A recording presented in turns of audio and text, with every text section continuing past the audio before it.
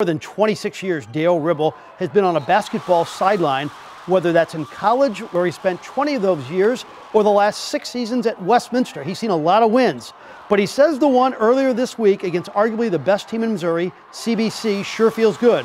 Ribble says winning is hard, so when you're able to perform in front of your fans on a last-second shot, well, you savor every moment of it.